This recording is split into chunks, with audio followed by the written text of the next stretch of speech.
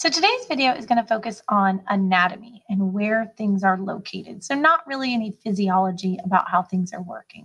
So we're going to start first with body cavities. And we're going to start with what we call the dorsal cavity.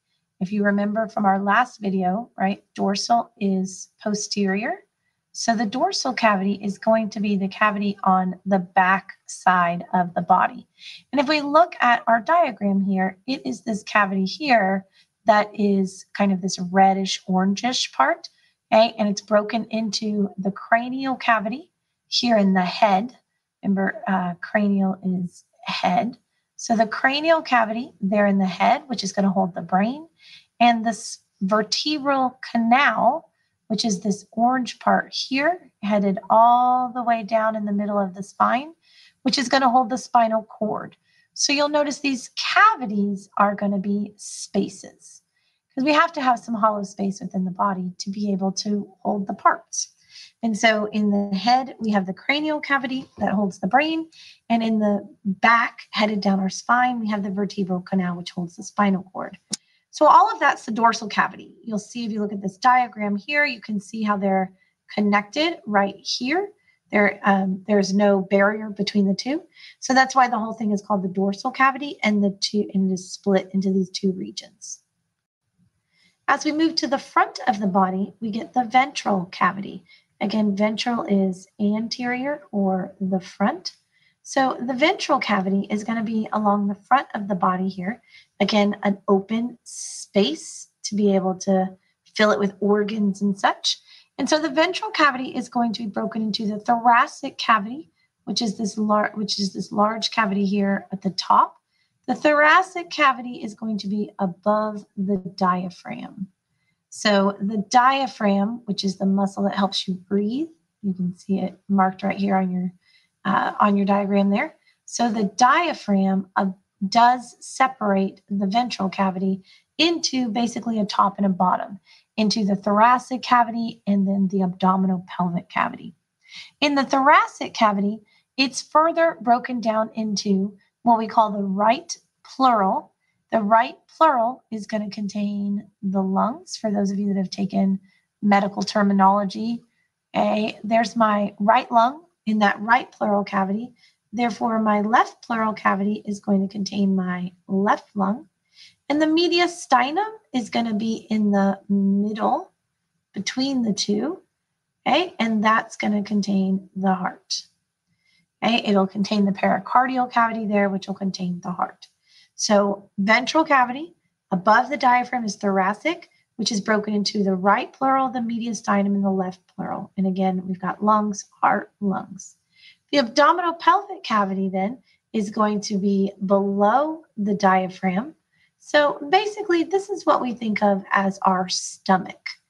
Okay? And our stomach is going to be down below the diaphragm. Okay? And this is going to include the area in the abdomen as well as the pelvis. So you can see in the picture, it's in this light blue, and then the pelvic cavity is in a darker blue there. Basically, when you hit the top of the hip bones, it becomes pelvic cavity. So abdominal cavity is what we would consider our stomach area, and then pelvic cavity is down within the pelvic bones here, within the hip bones here. In the abdominal cavity, we're going to have things like our stomach, our large intestine, small intestine. This is where you could find the liver, the gallbladder, the spleen. All of those kind of major organs are going to be in that abdominal cavity. Kidneys. Down in the pelvic cavity, this is where we're going to find the urinary bladder that holds the urine until you're ready to release it from your body, as well as reproductive organs. So this is where the uterus would be for females, ovaries.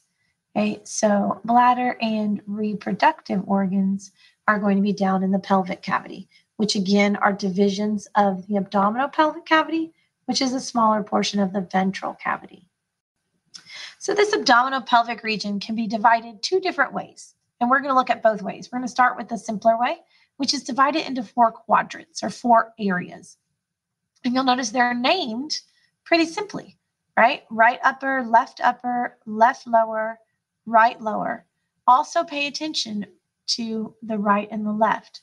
Realize that the right and the left is referring to the patient's right and left, right? Their face would be facing you. So that's their right side and their left side. Okay, so right upper quadrant, right lower, left upper, left lower. We form these by making a transverse umbilical line. Okay, so transverse means across, right? If we think back to our planes, right? A transverse plane divided things into top and bottom. So there's a transverse umbilical line. It's going right through that area right there, which is called the umbilicus, and also known as your belly button. Okay, and then you're going to have a sagittal umbilical line. Remember, sagittal divides into right and left portions. So we're going to have an up and down or vertical line here that goes again through the belly button or the umbilicus and divides it into right and left. So pretty easy to mark, which quadrant there. Easy for the patient to understand, quick and easy for the doctor. Another way that you can divide them is a little bit more specific. It divides the abdominal pelvic cavity into the 9 regions. And you'll notice that these 9 regions are a little bit smaller than the quadrants. Okay? And so it is basically being a little bit more specific for the doctor. It can be a little bit slower, but it also helps narrow the focus. You are going to be expected to know these 9 regions. Okay? You may want to be sketching them out to help you practice them. Basically, it's a tic-tac-toe board, and you can label the tic-tac-toe board.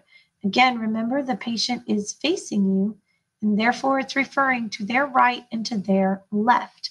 So as we go through these, we start here on the right in the hypochondriac area. If you know your vocabulary, hypo is below, chondro is cartilage or ribs. Right, and so if this is these ribs right here at the bottom are made of cartilage. Okay, so I'm below these ribs. So my right hypochondriac region is this right here. In the middle of this top row is my epigastric region. Epi means upon, right? And gastric is stomach. So this area is right on top of the stomach here. And then I have my left hypochondriac area. So the area on my left side that is below those cartilage ribs. Going across the middle row here, I have a right lumbar region. The region of our lower back here is the lumbar area. So there's a right lumbar. Umbilical, my belly button would be right here in the middle. Okay? And then again, I go back to my left lumbar region. And then down at the bottom in the last row, I have the right iliac region. This bone right here, okay, is my ilium bone. That's my hip bone, the point of my hip there. Then I have a hypogastric region right in the middle. Again, hypo is below, so I'm way below the stomach here. And then again, I go back to a left iliac region on the left side. So we have these 9 parts that you're going to need to know those 9 parts. We get those 9 parts by making 2 mid-clavicular lines, right? So mid would be in the middle. Clavicular would be our clavicle, which is our collarbone. So if you trace these lines, let me switch to red, maybe you see a little bit better. So if I trace these lines up, they go about through the middle of my clavicle. So I have 2 mid-clavicular lines, and then I make a subcostal line. Remember, sub is below, costal is rib. So I have a subcostal line, which is going to be this one right here. That makes the top of my tic-tac-toe. Ooh, I lost it. Let me just draw your tic-tac-toe here. So this one right here is going to be my subcostal line. And then my bottom line is going to be made from a transtubercular line. Remember, trans is across, and a tubercle is a little bump on the bone. So this bottom line here goes through these 2 bumps on the bone right here. So I get that transtubercular line. So that's how I make my tic-tac-toe board on a body.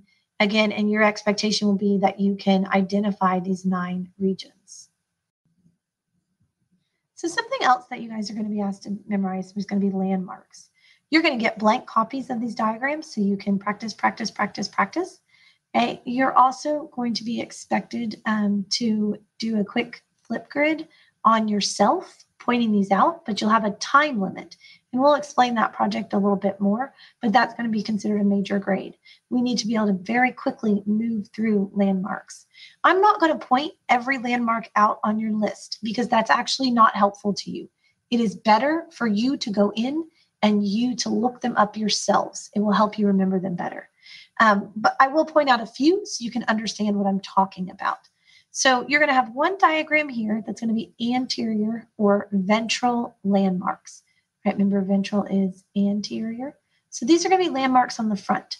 So for example, you'd be expected to know that the eyes are the orbital region, or that the inside of your elbow right here, where they draw blood from, is antecubital. Okay? Your kneecap here is patellar. Okay? So again, you will have a list of these. And again, we will talk about this during live class, but the expectation will be that you go through and you label these diagrams on your own. You can print them and you can label them. You can put them into Cami and you can label them electronically and keep reusing them. Okay? Let's look at some posterior examples. So on the posterior or dorsal side, you're going to be expected to label certain diagrams there as well. For example, the region right here at your shoulder blade is the scapular.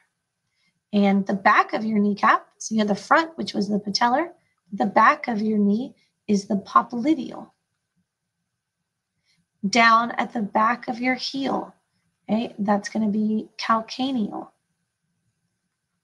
So again, these are just some examples of what you're going to be expected to do. It is going to be really important. This is kind of a trial by fire with the memorization part. Okay? To become a doctor, to become a nurse, there is a significant amount of information that you just have to memorize. You can't have a patient come into the ER or come into your office and you have to say, hold on a second, let me look all these things up. There are certain things that just need to come very quickly and come very fast. And that's going to be things like this. Okay, these different body areas, these different body landmarks, different body positions, that kind of thing. So it's a lot of vocabulary. Okay, you could probably practice some on Quizlet if you're a Quizlet person. Like I said, you can copy. You can do you can upload these into Cami as often as you want. You can make flashcards, you can print them, but it is going to require time. Okay, we'll do some practice things with them in class. Play some Kahoots, get any questions, clarifications, that kind of thing. Just work with them some in class. But again, it will be a time investment on your part to make sure you get them memorized.